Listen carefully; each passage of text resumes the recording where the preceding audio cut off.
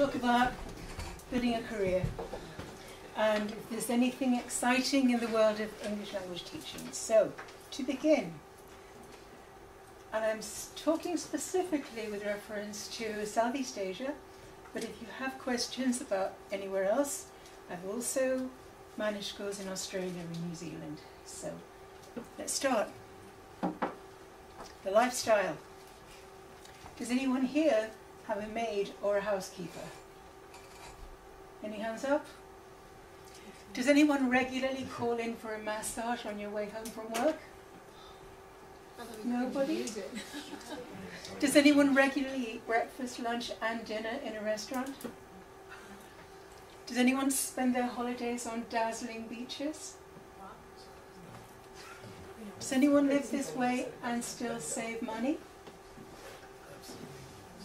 Well, welcome to the lifestyle of an English language teacher in Southeast Asia.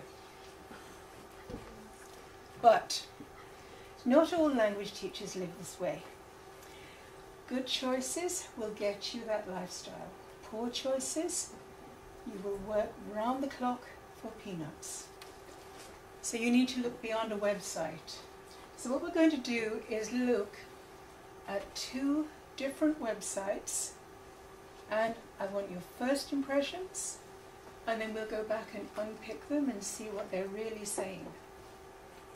So the first one, I'm going to show you 4 pages from their teacher recruitment site.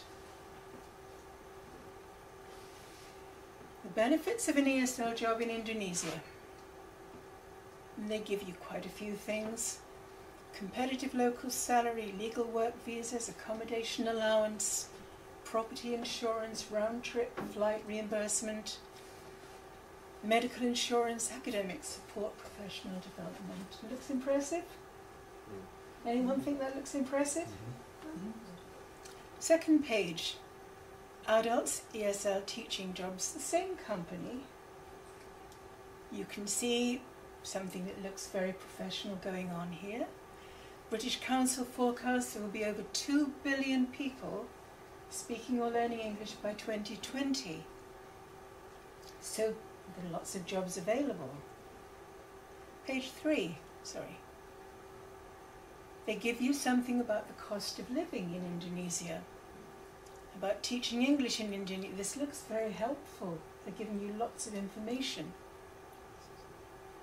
You can click on a video and see this person's experience and for yourself. If you're going it alone, teaching English in Indonesia can feel daunting at first, but don't worry, ! We're here to make the whole process as easy and stress-free as possible. Again, very nice. And then they give you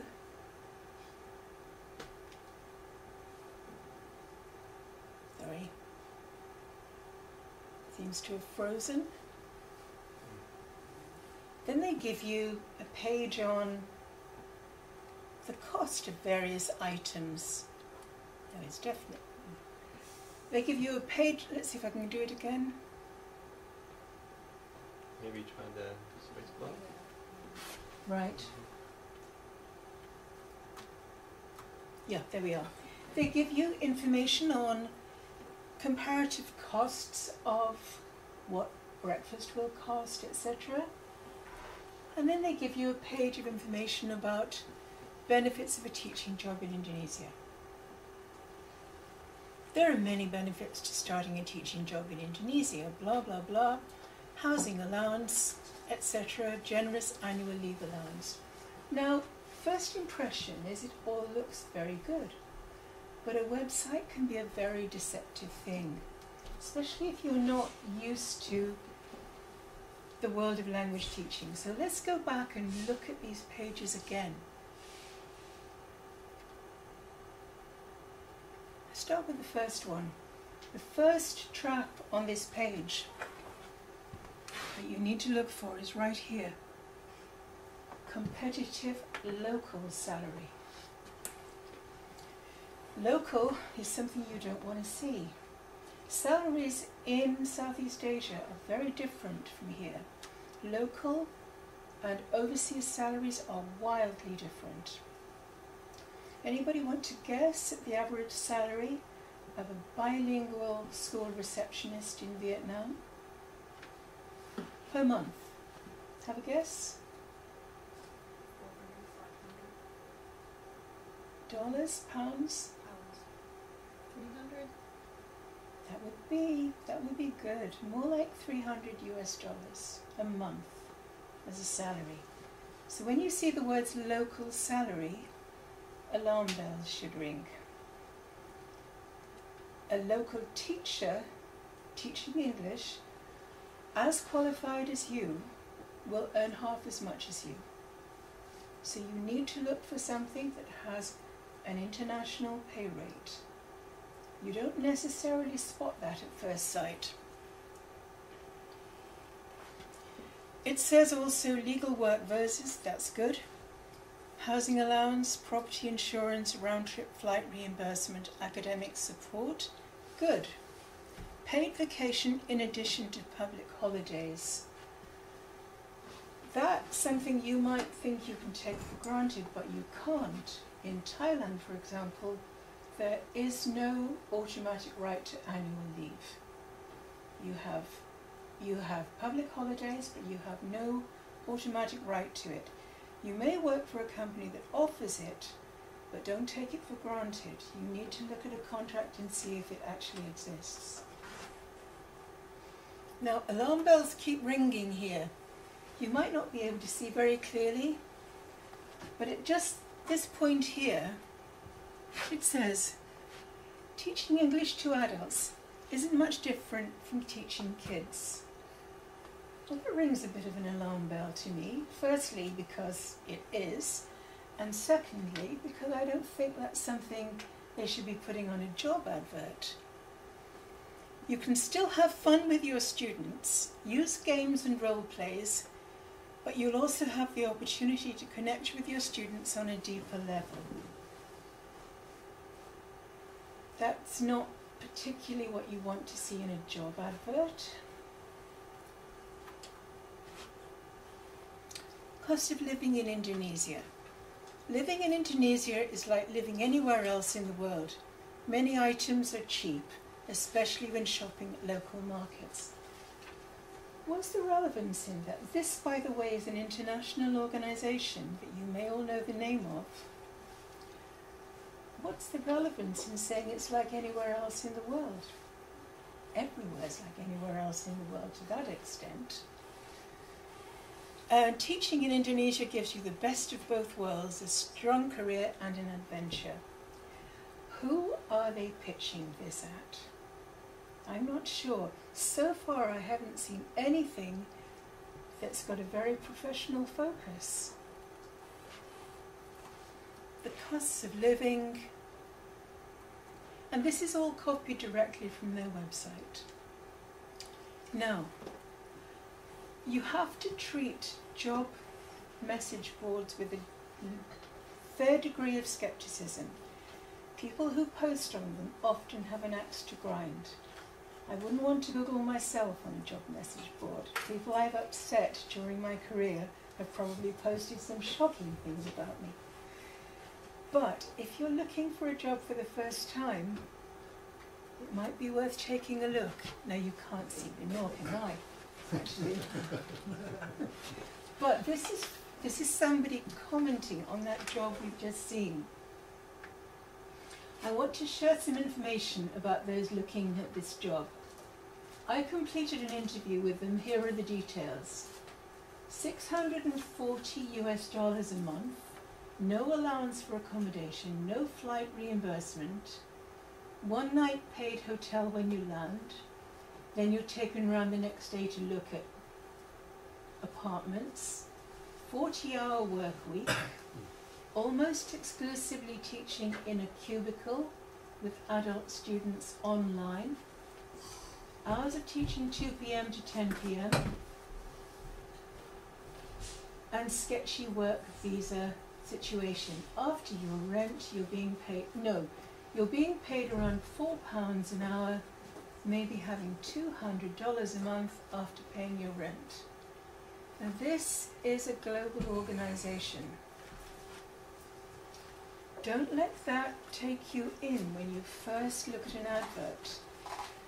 Global organisations may have very good quality schools in the UK, but their schools in other countries very well might be franchised, very well might be completely different to the UK original.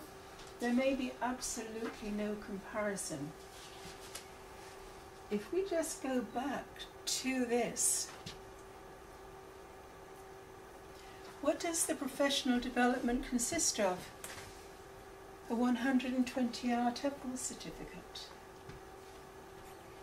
They're taking on people who are not qualified and putting them through, if they want it, a 120-hour TEFL certification. This would be an appallingly bad job to go for, and yet the website looks quite attractive at first sight. The name of the company is well known. I can imagine a lot of people thinking this could be an adventure, let's go for it. Now we're going to look at another one, and you'll straight away see the difference. Now, there are no bells and whistles, there are no pictures of a market, but straight away, this one is telling us a job description. We didn't see a job description on the previous advert. This centre in Haiphong is the largest centre nationwide with a dynamic and enthusiastic teaching team of 20, teaching young learners, adults and corporate classes. We didn't see that in the previous advert. We have 25 years of experience teaching English in Vietnam, currently operate more than 40 centres, teaching young learners 3 to 17, adults 17 plus, with the goal of creating a rewarding and high quality learning environment. Straight away you can see the difference, can't you? This one rings true. This looks like a company you can trust a bit more. It's not telling us teaching adults is not much different to teaching kids. It's telling us real stuff. It's called Apollo. At Apollo you can expect a commitment to ongoing professional development and high quality teaching standards, and so on. Next page. What they want from you. Planning communicative, student-centred and participative lessons while following a designated syllabus. Participating in professional development activities. These include training sessions, peer observations, and something else. Teaching across our range of levels, ages and courses, administering and marking tests, writing reports, placement testing, teaching off-site. And then it tells you average teaching hours, 18 to 22 a week. Straight, you can see the difference. This job tells you everything you need to know. Your qualifications. You're not going to get a job here without having a CELTA. And it even tells you how much tax you're going to pay. This company has a commitment to providing students and staff with excellent conditions that are spelled out from the start. If you're teaching in Southeast Asia, you need to be flexible. You must be flexible. You'll find yourself teaching children and corporate, because these are the two big markets. General English teaching everywhere is in decline. The standard in state schools is so good that what people want are young learner English and business English. You will definitely have to teach them. You might have specialised courses. I've put up there English for bodyguards. This was a course I had to write in Vietnam. You might find things that you will never ever teach here in the UK, because They're only for a local market, for secretaries, for supermarket staff. These people will never come to the UK for English language classes, but as a local market, that's what people will sell to. You may teach in different locations. You may have to teach. I think if you teach in Tokyo, you will probably work in 4 or 5 different locations, and you have to get on your bicycle and get around the city.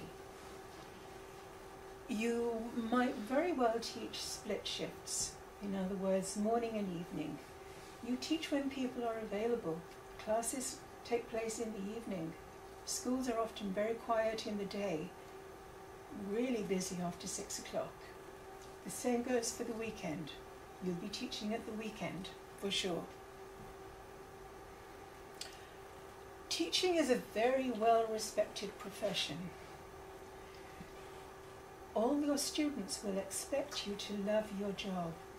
Culturally, there are differences in expectations. In Vietnam, I had an American teacher who went into town on her day off one day, and she was wearing jeans that were really ragged, fashionably slashed. She came across one of her students with his father. The father was so outraged that he slapped her. Because in this country, we don't have peasants. We have rich and poor, but we don't have the exceptionally poor that you find in Southeast Asia, where people will live in a bamboo hut with literally not one stick of furniture. They have chickens and they grow rice, and that's all they have. So if you have a job like a teacher and you appear to dress in rags, this is considered a huge affront and a lack of respect to your job. Not something you have to think about here, but there you do. Also, which might come as a surprise to us Westerners, your students will love their country. Love it. Here we're so used to criticizing our country, criticizing our government. It comes as a shock. They don't. If you ask Vietnamese students, which country has the best beaches? Vietnam. I did an exercise in Singapore once where I was trying to teach students the construction, a negative followed by a positive. And one of the examples I gave was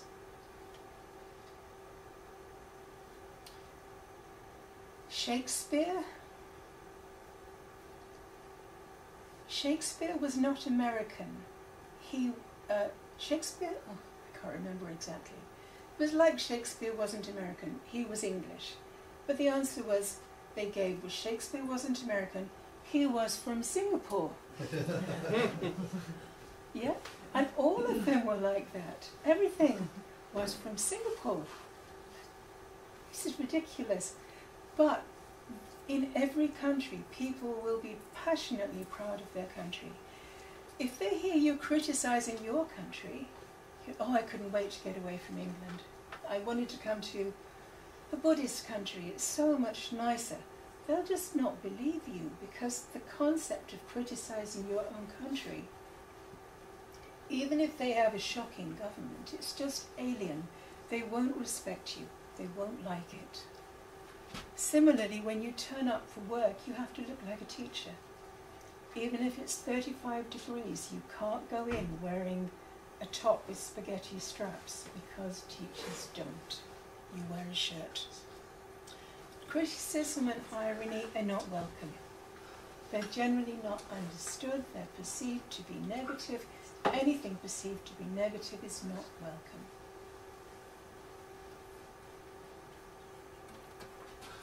So,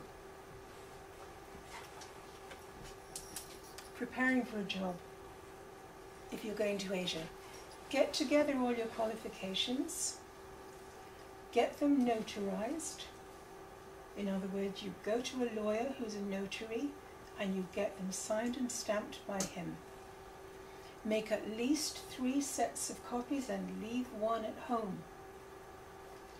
You must take originals of everything to get your work permit. Get a criminal records check done in the UK. The good schools will want them.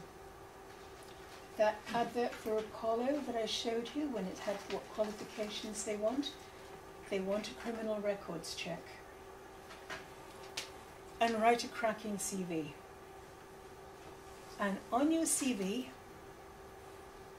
first impressions count enormously.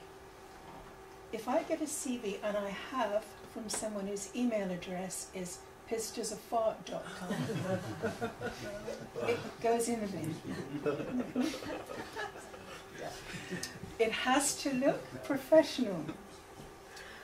A poorly designed or boastful CV will go in the bin. My teaching skills are outstanding. My students have always loved me. I don't think so. I never had problems with classroom management. Yeah. List your strengths. It's amazing how boring some CVs can be. Really, don't start with your high school, then your university. Start with your career objective. Why are you doing this? What do you want out of it? Put that at the front so whoever's looking for people knows. They don't have to spend 20 minutes reading through something really dreary to find out why you've applied for the job. Tell them at the start of your CV. List your strengths, list your teaching interests, list your career goals. Don't include irrelevant stuff. What seems cool in the UK does not seem cool in Asia. Don't put, if you had a university job as a bin man, don't put it on your CV. They don't want to know. It should be teaching only, it should be focused, it should be clear. And that's how you get an interview. All the CV does is get you an interview. Make sure the people reading it know why you've applied in the first place. You don't have to draw it out of you. A lot of people apply for jobs. If I advertised jobs last week, I had about 70 responses. Out of that, I'm going to interview 3. Some of them were just not what I need in the job, but some of them just the presentation was so bad that I didn't want to meet these people. So think about it. Present yourself as you want to be seen to somebody making a choice, and make sure you back up your CV with really clear information about why you want to teach with them. The more you research about the company, the better the impression. If you've read their blogs, if you've read their Twitter, if you watch them, if you follow them on Facebook, if you've learned a bit about the structure, you'll get an interview.